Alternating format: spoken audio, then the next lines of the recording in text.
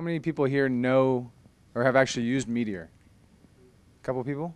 How many people know about Meteor? You've heard about it. You've heard it mentioned. And a couple people have heard about Node.js, right?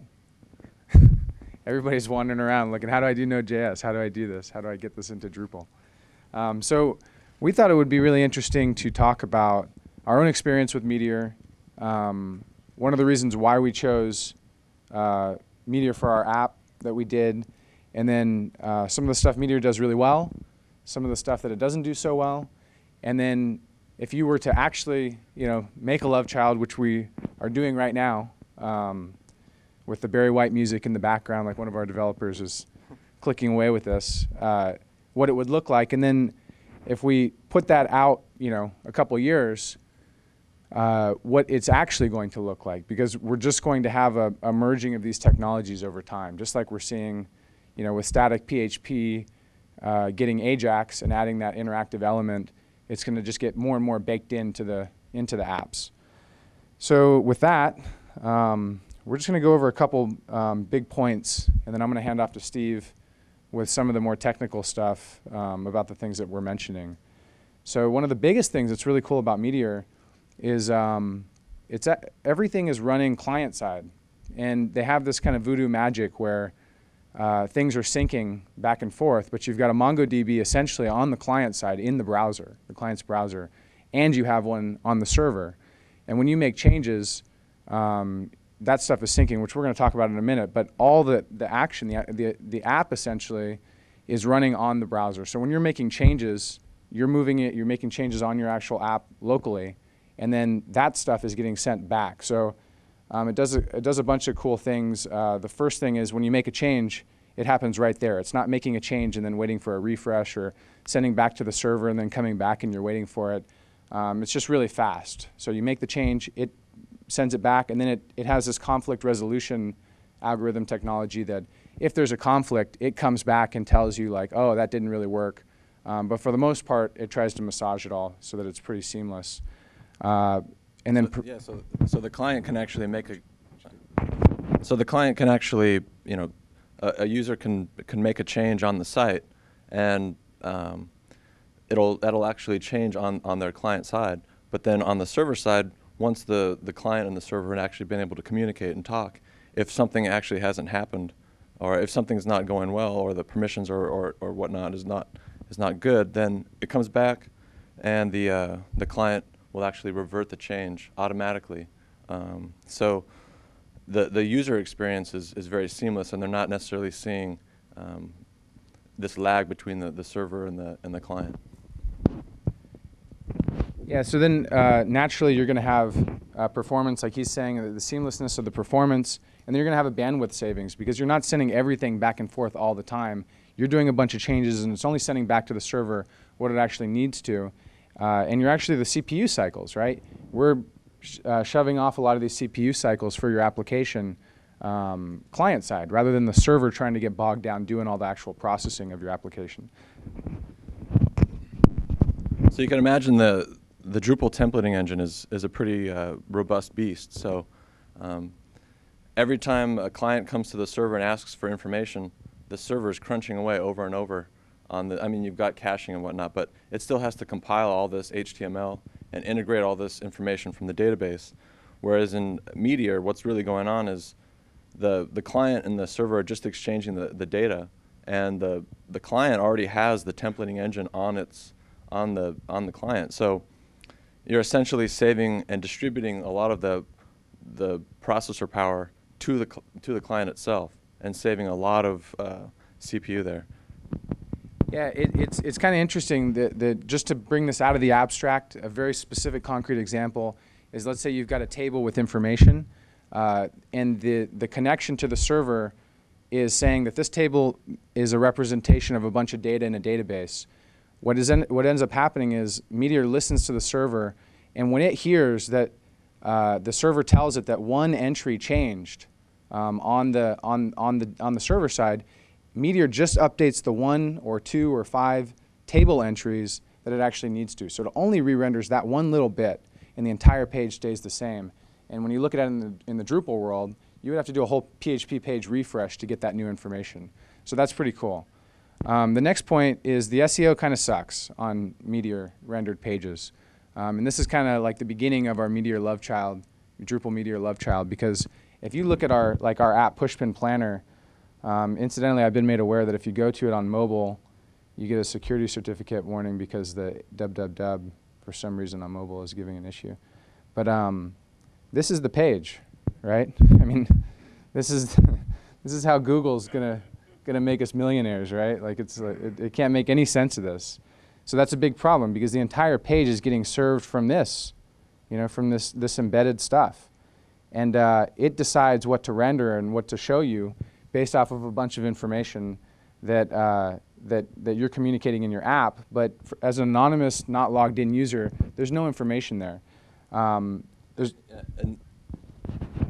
they do have modules on the way that are trying to address this. Like there's a Spiderable module that actually tries to make all of your links, SEO searchable, but it's still not, up to par as to what we need.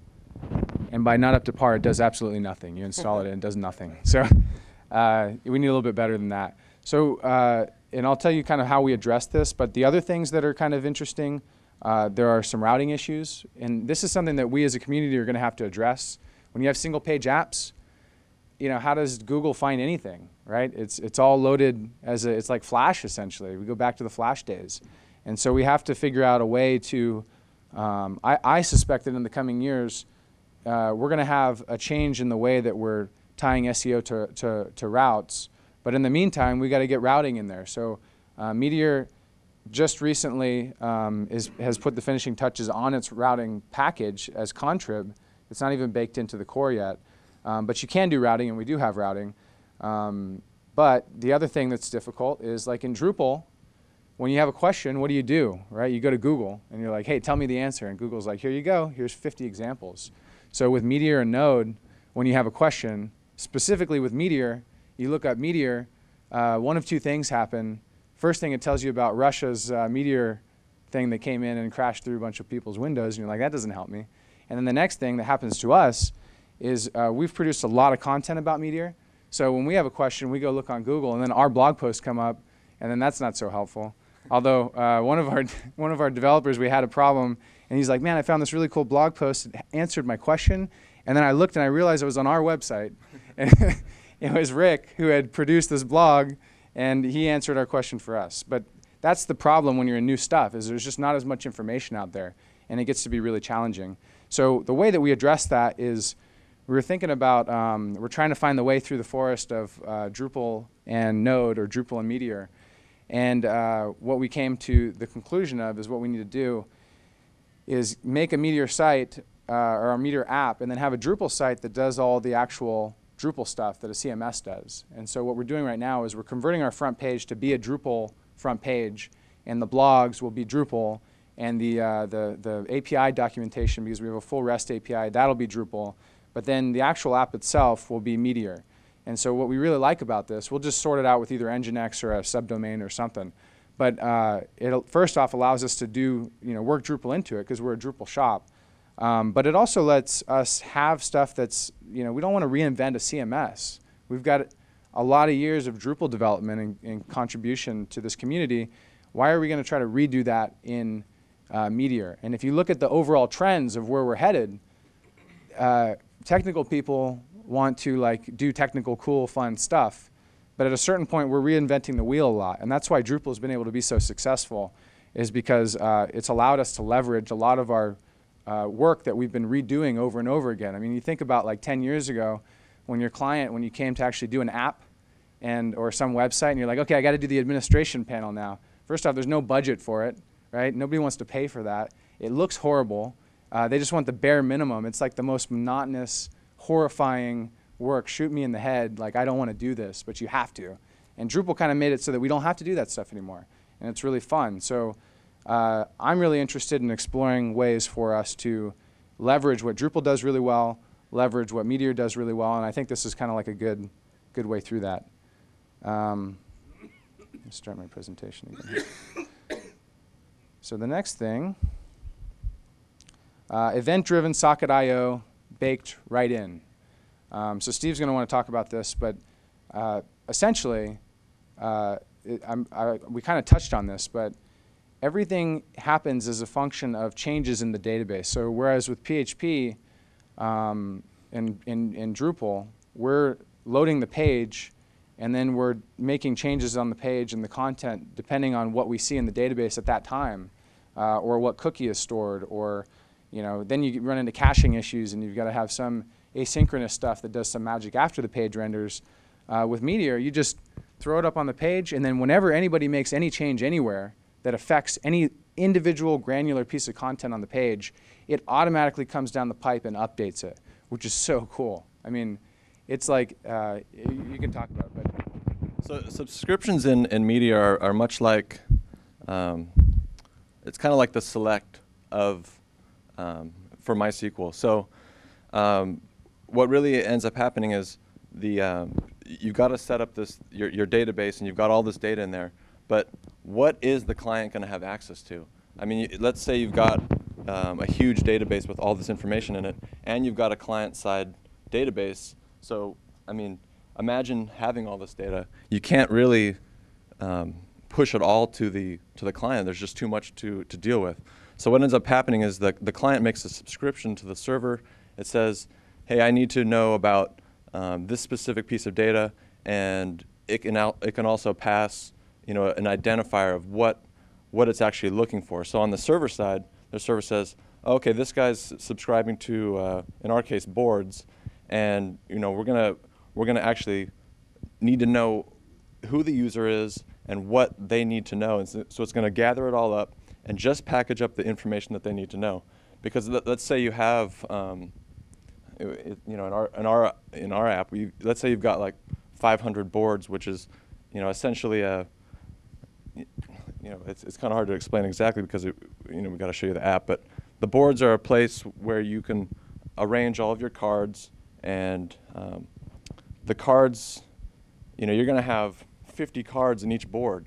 So if you've got 500 boards, you can imagine that the amount of data that you're going to need to be tracking is immense. But if you're only on this particular board at this one time, you only need to see the cards and the information of those cards at that time. So, essentially the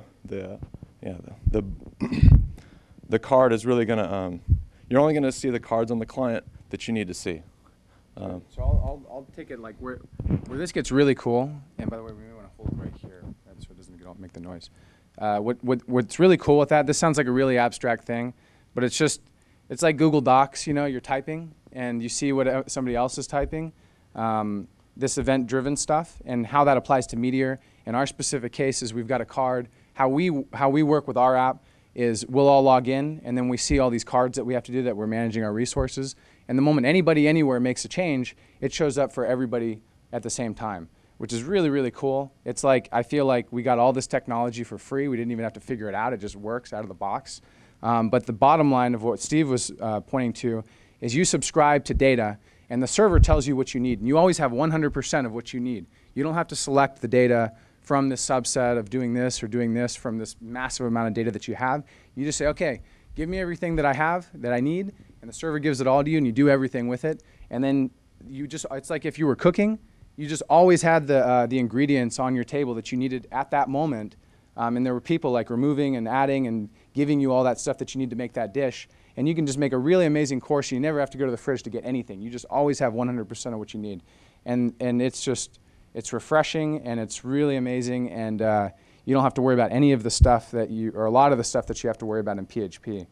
On the other side of that, did you want to add something to that? No, it's good. So on the other side of that, single-page apps, they kind of take a new way of thinking. And I mentioned this earlier. Routing, right? You make this one page, and you're like, okay, it's really cool, but then you have SEO issues like we were just talking about. And then you might say, okay, well, we want to display information. In our case, we want to display information to anonymous users that is actually authenticated information with a big MD5 hash, key so that people can connect to this, or with the API. You need to have routing. And so now you need to start thinking about, whereas with Drupal, that's just kind of baked in. You just make a menu hook, right? And you can add all sorts of cool stuff. At any route, you can put wildcards in there. You can pass arguments in this routing. With Meteor, that's not developed. So you really have to start stepping back and thinking about how are you going to be passing information to your app? What are you going to be exposing to people at every particular route? What are you going to be exposing to Google? It just takes an extra level of thought, whereas with Drupal, it's kind of baked in. Data hiding. We've got a really robust caching system. In Drupal with Meteor.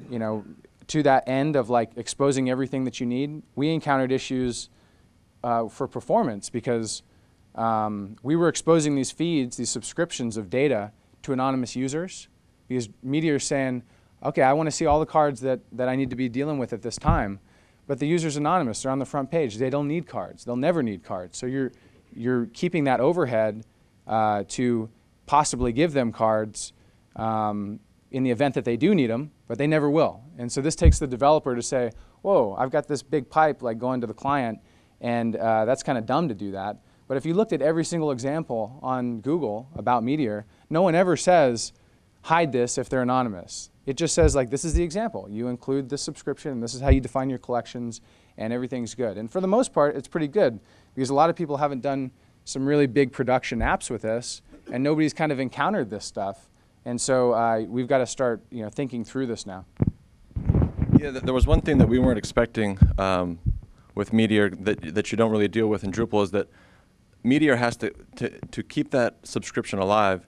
It has to keep track of each of these different users individually, which is something we just really didn't think about. But now that we know, it makes a lot of sense. But the subscriptions are tied to the client. The client is asking for something very specific. He's sending something very specific.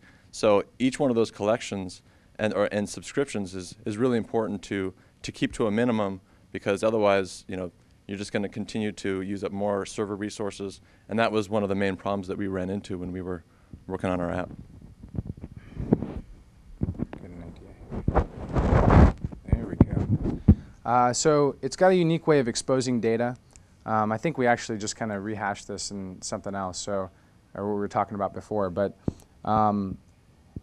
it exposes, it's kind of permissions too. So with Drupal, you can go in, you got a bunch of checkboxes to check and say what you want to expose to everybody. With Meteor, it's just baked right in. On the server side, you define a subscription. You say, this is what somebody who passes these arguments in should be seeing. And it just gives them all that.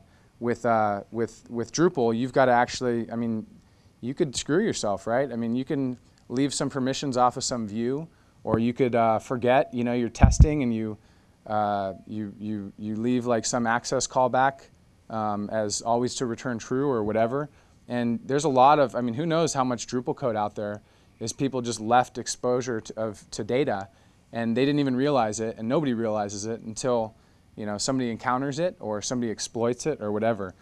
With this, it's very clear. The moment you expose this data to the client, you have very clear inputs and you have very clear outputs, and the subscription, it's just very concise. It's not like you give all these permissions and then you kind of have to remember to go back and define the permissions. It's just baked right in. So.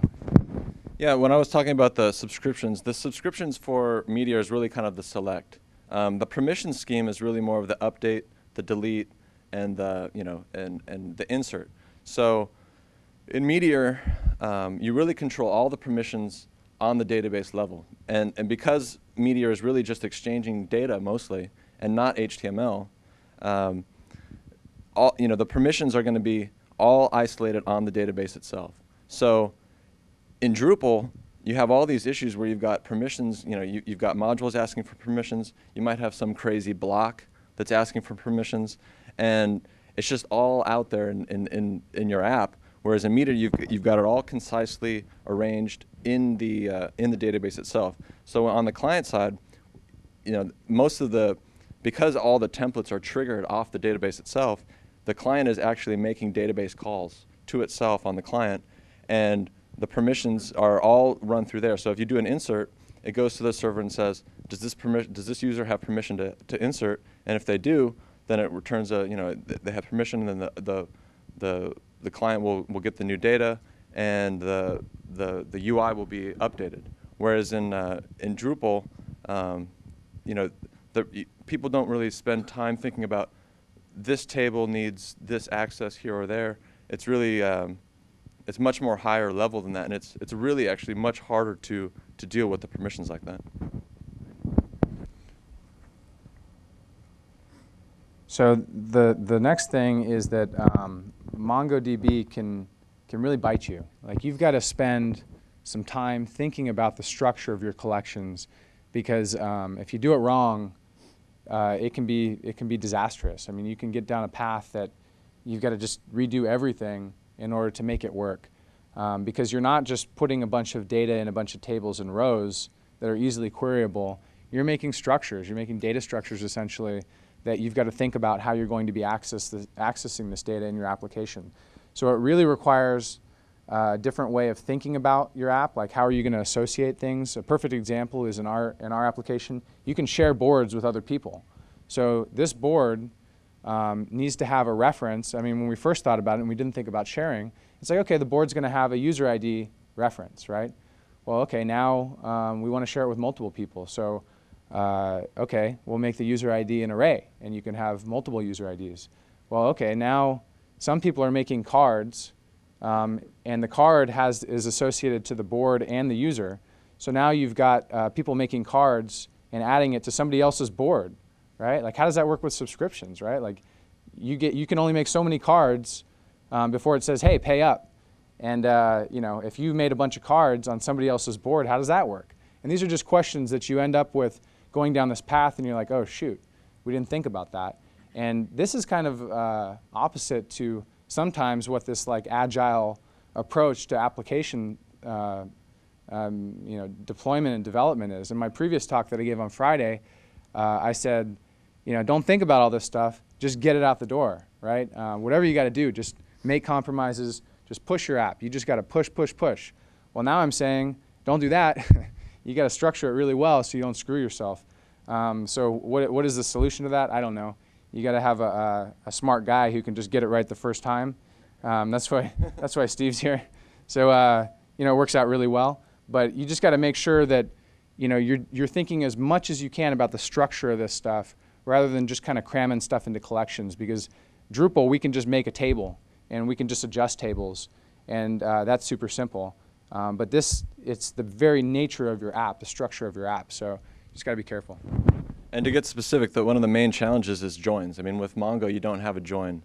So when you're thinking about all these different types of objects you have, you've got to decide, am I going to build this really complex document that I'm going to store in one collection, and then I'm going to use Mongo to find some of these deep, you know, some of the data that's deeply, you know, you got arrays and objects and all that kind of stuff. Are you going to utilize it that way, and or are you going to create multiple collections and then go through the headache of saying, okay, well, I've got a board ID here, and now I've got to link it to another collection here.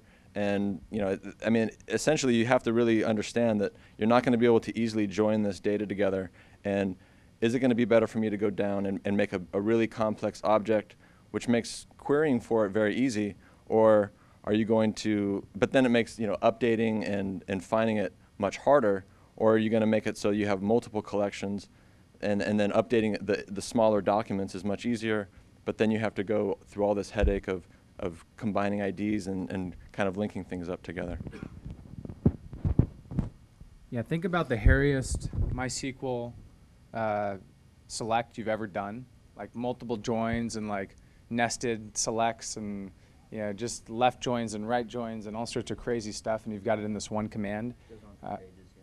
What's that? It goes on for pages. Yeah, like look at a view query, right? You know, like in Drupal 6, this was turned on by default, I think. You would look at this crazy query, and you're like, whoa, that's really big. And then sometimes it would be screwed up, and you'd have to go through and try to understand what's going on here.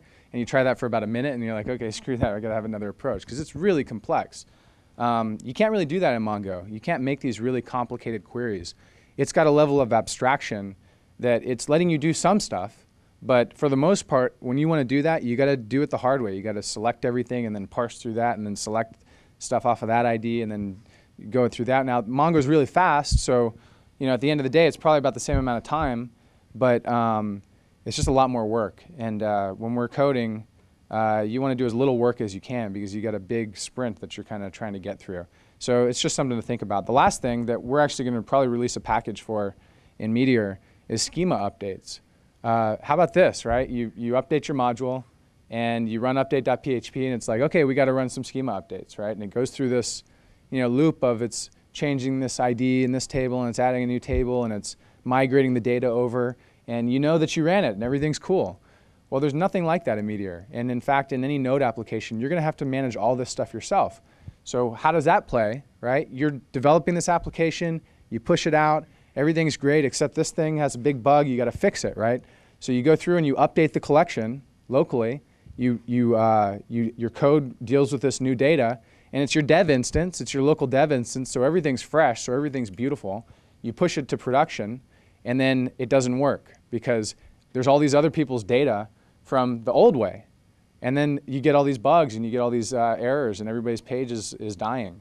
So how do you manage that, right? This is really tricky. So one of the ways that we've done it is we've actually made a server-side call that will go through and update everything in everybody's collection. So we've got to make a migration. And then how do you know that you actually ran that, right? You deploy the code, and then client-side, you can call that function to go through and update everything. But you don't know if you ran it or not. So Drupal makes that really easy. Meteor needs a little work in that department. So we're going to learn from Drupal and apply that same kind of idea to Meteor. Did you want to say something about that? And also one thing that I've found is really difficult with Mongo is at any given point with MySQL, you can go in and you can check what the schema looks like. You can see what tables and columns that you have. But in Mongo, you're able to insert documents, any kind of document. So you could you have to kind of keep track of how am I building this document. You have to almost keep documentation of what your document looks like. And it's not as easy to keep that up to date as it is your database itself. So it's really challenging when developers come in, they're like, oh, how do I build this document? Well, in MySQL, you can just go look at the table and you'll see exactly what you're supposed to do. But in Mongo, you go to this documentation and say, oh, is it up to date? Is this how the document is currently looking? Well, hopefully it is, because if it's not, you're going to run into a lot of issues. Yeah, I mean, we had that problem, right? You have a user ID, or you have a user object, and then somebody gets this really great idea, and they're like, okay, I'm going to make this new element in the user object that's going to check, and it's going to see whether it needs to do this other stuff. So then everybody that doesn't have that either doesn't have that functionality because they didn't give them that object, they didn't go back and give all the old people this new field, or something breaks because their code expects that thing there. So that's a big problem. And I don't know, have people used Mongo in here, or is this a kind of completely new? Yeah, we've kind of played around with it, right? We don't really have that much of a reason in Drupal, but like what Steve was saying, you can push anything you want into a Mongo collection. There's no schema. You don't define it. It's like the Wild West. So that's kind of cool, and it's kind of scary, and we've just got to figure out how to navigate that. And there's also very poor, there's not like a PHP myadmin for Mongo. Or maybe there are some things out there, but do you know of something that's kind of cool? Well, we have what's on the Mongo HQ. Yeah, I mean, some like Mongo HQ has made kind of an explorer, but it's still not the same thing. Like it's really antiquated. So we need some better tools to be able to visualize this. SQL Pro in Mac is really cool because it connects via SSH to your server, and then you can explore. It's just like PHP myadmin without exposing it to the world. You go through SSH, and then you can view all your collections and stuff. Nothing like that in Mongo, and it's really incredibly frustrating to not be able to see what you're working with. So what's the love child actually look like? We've talked about this a lot. In Drupal 6, the module invoke all, this is like the most evil function ever, right? It's really cool because it lets you hook into anything, anywhere. But if you think about what's happening there, it's just looping through every bit of code that possibly could be running, and it's saying, hey, you got anything for me? You want me to run anything? And it's like, nope. And it's like, all right, I'm going to go to the next guy and see if he's got anything for me. And then he may have something, and then he does it. And then like every page load, it's going through every single thing. Now, when you have caching, that kind of takes a little bit out, but it's still looping through everything every single time, which is really inefficient. Drupal 7, we cache those kind of like paths. So it knows roughly what functions it should be running at any given time because the actual kind of chain is cached. So that's a little bit better. Drupal 8, though, we're going to be doing like event-driven, more event-driven stuff. So if you think about Meteor, it's not moving until something changes that it should be moving for. So nothing updates until it should absolutely be updating. It's like the Zen master, completely at peace, and then a fly moves and then it grabs it with the chopsticks. And Drupal is just like swatting with chopsticks everywhere, hoping that he gets a fly. So we need to get more like that Zen master. And in this case, the event-driven stuff with Symfony, we're actually going to be able to register events and respond to those, but we're still going to have the hook system. And a lot of people are going to do the hook system still. So we need to get closer and closer to this event-driven nature just baked right into our whole paradigm. And it's kind of hard with PHP because that's not kind of like the origins of PHP. But in Meteor, I can't tell you how freaking cool it is that you can just like in 10 minutes make an app that somebody 1,000 miles away can change a field and you see it right there. It's just so cool. You didn't have to do anything. So we need to get that. What's Drupal 9 going to do? I don't know. What's Drupal 10 going to do? I don't know. But it's probably going to be towards that trend. And we have to learn from these things because this is what, we have no choice. We've got to get efficient. We shouldn't be wasting resources. The love child will reject coolness for coolness' sake. How many people have seen something cool and you're just trying to figure out a way to use it, right? Like this is us with Node right now. We're like, how can I do Node? What can I do? What can I use this for? How can I inject this into my application? And that's not the way we should be thinking. We should be looking at all these things as kind of tools in our tool chest, and when we come up with a problem that this new technology solves, we use that. So the perfect example is how a lot of people are using Node and Meteor is with feeds, right, and subscriptions. And rather than the client polling a Drupal server for new stuff all the time, it just sends it out when it actually needs it. That's pretty cool. That uses that's a very practical application of this. But it's kind of hard to come up with stuff otherwise. And if you can't come up with anything, just don't do it, right? I mean, we can't be cramming a bunch of stuff in just because it's cool. And we just have to keep that in mind. And on that note, sometimes stuff doesn't need to be real time, right? Sometimes you don't need this event-driven nature. If it's like a chat thing, or like we're doing an inventory management system in Meteor, or like this card thing where you're doing a collaborative resource planning endeavor with Pushpin Planner, that needs to be real time. But your comments on your web page that people like come in, read something, and then comment and then leave, that probably doesn't need to be real time. And if it does need to be real time, probably just a 1 minute update is probably fine. But I guess my point to this is let's just think about whether the things that Meteor is doing or Node is doing are actually necessary, because you're going to accept a bunch of other stuff along with that, its own set of baggage, and you don't want to have to deal with that just because you wanted to do something cool. So this point was reject coolness for coolness' sake. We also need to embrace coolness for coolness' sake. Because, cool, I think I swapped these actually in these slides. I mean, the point to this is Drupal sometimes, have you ever gotten like to that point where you're like, I don't want to make another content type. Like, I can't do it. I just cannot do it, right? It's just so monotonous sometimes, because that's kind of the beauty of Drupal. Drupal made stuff so easy, whereas before, it used to take us, like I was saying, with developing back-end stuff, you just wanted to kill yourself. It was so monotonous and just horrible. Then Drupal made that really easy. Now we have that same thing, but with the easy stuff. We want to be doing custom stuff. We want to be doing fun stuff. And when you got to do the boring way, it's just not as much fun. So developers don't enjoy it as much, and then they're trying to look to the cool stuff, like we're doing from Drupal to Node. We need to engage our developers. We want to make sure that it's fun to do this stuff. And if it's not fun, I don't know, we got to structure things in a way that really creative people aren't stuck doing stuff that's not very much fun. And in fact, Drupal kind of does that, right? You can give the client stuff to do. You can say, you go make the content, dude. I don't need to make this. I'm going to make the content type. And you go make the content, or you can even add stuff with the content type. Here's the principle. You want a field, add a field, and then it's good. I don't need to do that. You don't need to pay me a ridiculous sum to add this field. So we can kind of do that, but people want to go to fun stuff because it's fun. And I think we need to do that.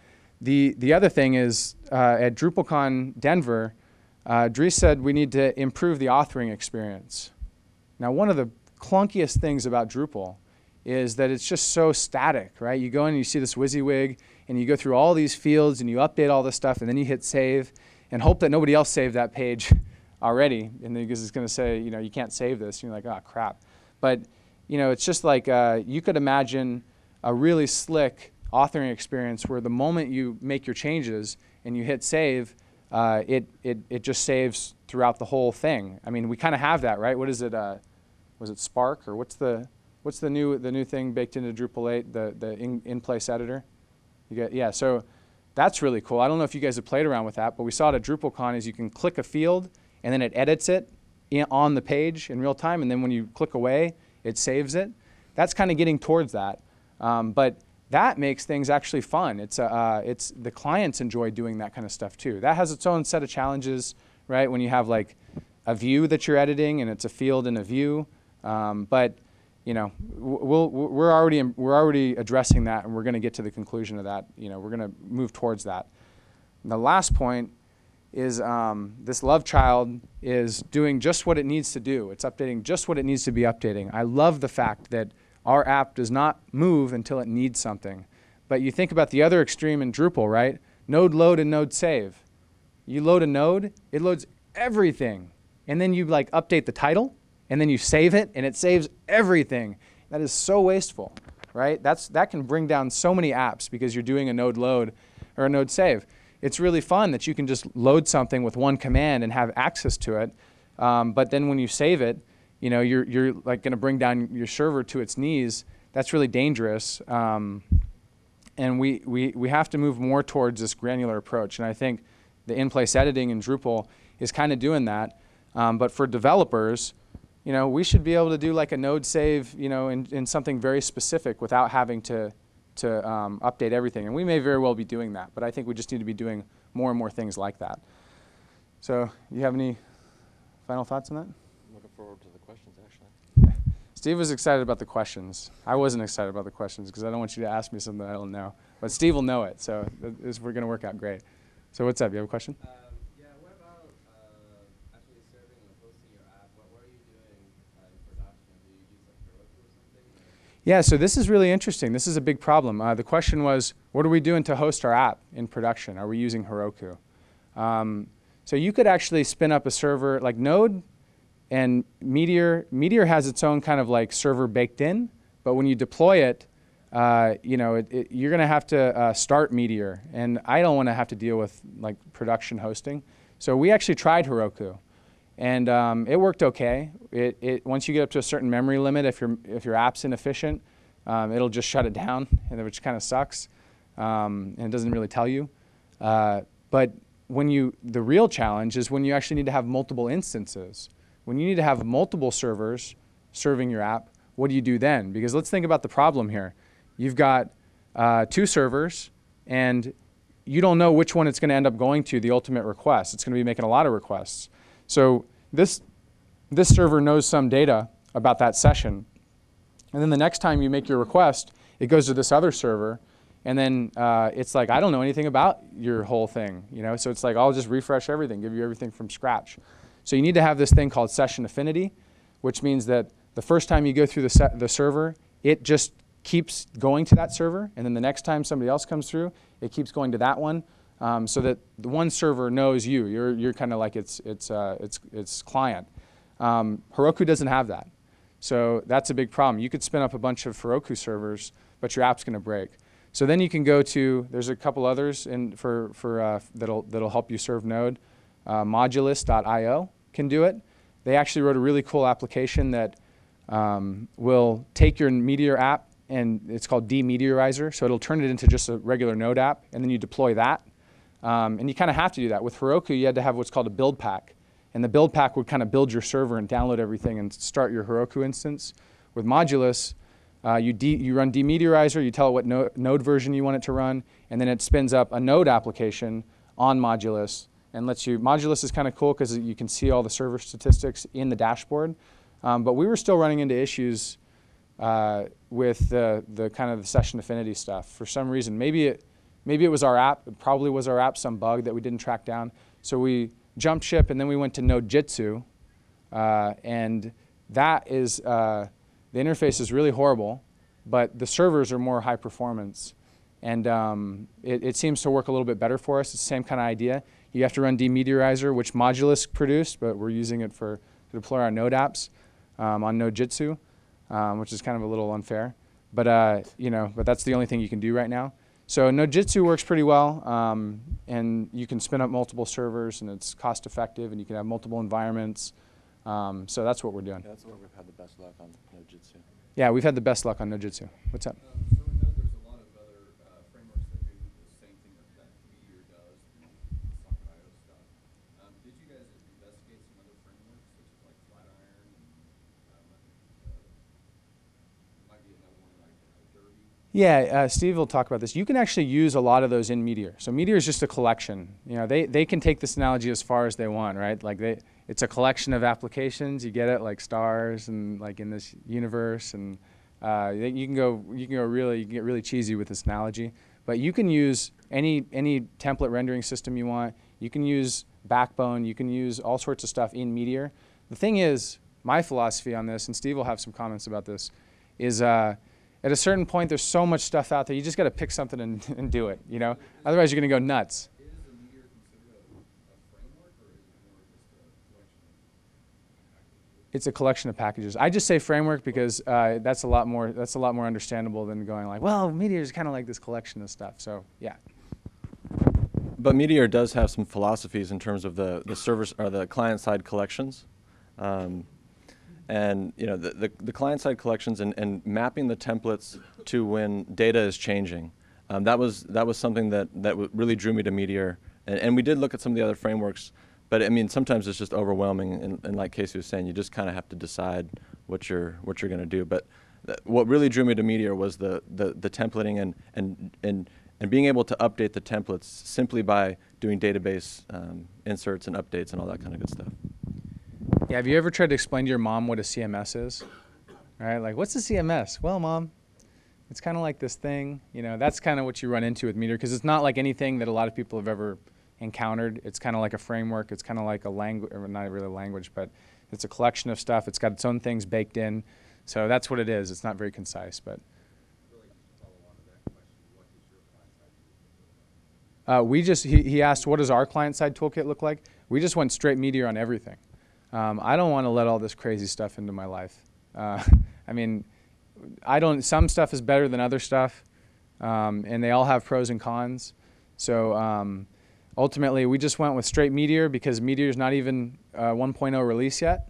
It's still beta, so I don't want to be, messing around with stuff that when they actually do the 1.0 release is going to be incompatible with the whole thing that my application was developed on. So that's my thought. If we find something like we were going to move to Backbone because of the routing, and then we just, I just went to a Meteor dev shop and just got in the room with the team that was doing the routing, and we just hashed it out, right? Like we just talked about all the issues with routing, and it's like, okay, well, we'll just make the routing package in Meteor better.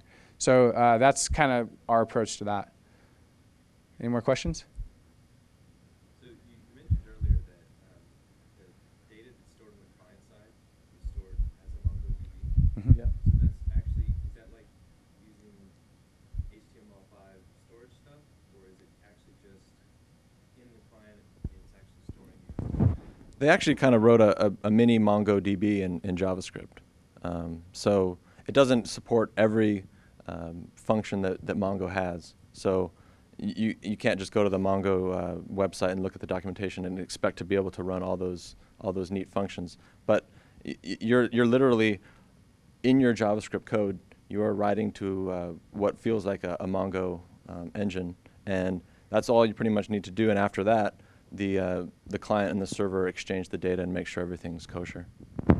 Yeah, it's pretty crazy. Like the way that and for anybody that didn't hear, he was just saying like, how does this magic work with client-side Mongo stuff, right? So that's what Steve was answering, but it's really nuts. I mean, how do you debug? How do you know what everything you have access to? You open up Firebug and you say like, fetch all the cards, and it just shows you the card objects right there.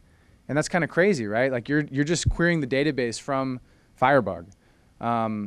there's actually, when you first start your Meteor project, you can turn on what's called the insecure module and auto-publish, and you see everything in the whole server. So everybody's cards you have access to. You turn that off before you go to production. But that just kind of blew my mind that I could just update the application from Firebug and have it make changes server side. It was so crazy. It's kind of scary, but it's really cool. So what else you guys got? What's up? What's the largest number of users that you've had to support? Are your customers, is it like an internet application, or do you have anything that's exposed to the internets that you could have potentially tens or hundreds of thousands of people on it? How would it behave in that kind of an instance? Yeah, so Meteor.com, it's a Y Combinator-backed company. I think they got like $7 million in funding or something, and that's what they're doing to push Meteor forward. They get a lot of traffic to Meteor.com, and that's in Meteor. And it's actually on the same server that all their dev sites, like you can spin up a Meteor app, and you can do a Meteor deploy, and it goes to their Meteor servers.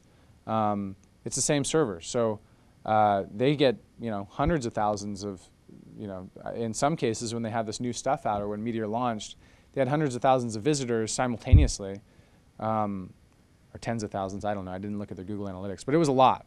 How does it scale, though? We hit a problem with just a couple of users. Our app was like crashing to the ground. It's like, oh, crap, what are we doing wrong, right? So we had to go through, and this is another issue with Meteor and Node, is it's kind of hard to debug stuff. Like, we don't have a lot of the same tools that we have in PHP to run this, especially if you're doing something like Nodejitsu, which is just an abstraction on top of Amazon Web Services. So we don't even have full access to the server. So in this instance, the way that we backtracked that we shouldn't be exposing these collections to anonymous users is that we just did a memory output every second or every like half second, right? So we can actually do a console log and look at all the output of the memory as we do stuff. So you would just see the memory, and you would see that every time you went to it, it would take kind of like a chunk of memory. And then you'd have a bunch of users, and then Meteor will keep a session for 15 minutes just in case you're like going through a tunnel on your phone, and then you come out of the tunnel and it'll reconnect, and it's like, okay, let's continue where we left off. That's kind of cool, but it kind of sucks if the guy just came and then he left and he's never going to come back, and you've now got that memory allocated to him for 15 minutes. That's kind of scary, right? And then another thing about Meteor that's kind of scary is every tab makes a new session. So every tab has a new requirement for memory. And they do this so that you can have different experiences on every tab. Now Percolate Studio, Tom Coleman and Zoltan, these guys are like real core contributors. Really, everything that is in Meteor has their names on it. They just made a new module that will allow you to untie tabs that are not active, so you could just have the active tab listening to the server. But that's kind of like you're addressing this problem. So how does Meteor scale? It can scale pretty well as long as you are addressing the issues of only giving data to one person, and then you can always just add more servers, right? You could just throw more resources at it. We're familiar with that solution in Drupal, right? So, Yeah, I mean, it's kind of a work in progress as well. I mean, we're running into issues all the time. We had lots of performance problems, even on the client side performance and server side. So it's definitely not something that's done. Yeah, we're still working through this stuff. But true to like just get it out the door, I would much rather get it out and pay for a couple more servers and work on the server issues than like try to perfect our application and then launch it when it's perfect. We just got to iterate on this stuff because a lot of the stuff, like I said, it's not even uncovered. Like we're finding our own blog posts, so we just got to get more information out there and we got to play around with it more. So what else we got? Anything? How are we doing on time? Yeah. Cool. We got 5 minutes. So anything else? Ask one question. Sure. Well, so if you've got like a Oh wait. All right. Sorry. Are we? Yeah. Okay. One more question. last one, because someone has to like get up Yeah. by 11:30. Okay, so if I have 1,000 tabs open in my Internet Explorer and Your client's going to crash, so you don't have to worry about that. oh, okay. Let's say 2,000. I have these things open all the time, and Yeah. I know that there's that backside. How much actual information is going back and forth over time? I mean, is it just like ping, like ping? it could be a lot, right? I mean, it could be, if you've got your application, it's listening to everything that makes changes, it's getting all those changes, right? So, you know, you could make a really hairy situation, or your customers could make a really hairy situation if you're not thinking about it. So you just got to think about it. You know, there's solutions for all this stuff, but you just got to think about it, and really that takes having it crash a couple times and then figuring it out. So we got to go, and let's just wrap up. Yeah, you just really got to make sure that you're trying to minimize that amount of data that's going back and forth, and that's what's cool about the subscriptions is that when you set up that subscription, it's set up so that you're trying to keep it as minimal as possible. But if you've got a bunch of tabs open and you're not doing a lot of work, it's not going to be. I mean, you're going to have a lot of connections to the server with Socket.io, but it's not going to be doing a lot of work unless there's a lot of data going back and forth. Cool. Thank you guys. Thank you guys very much. This is great. Appreciate your time.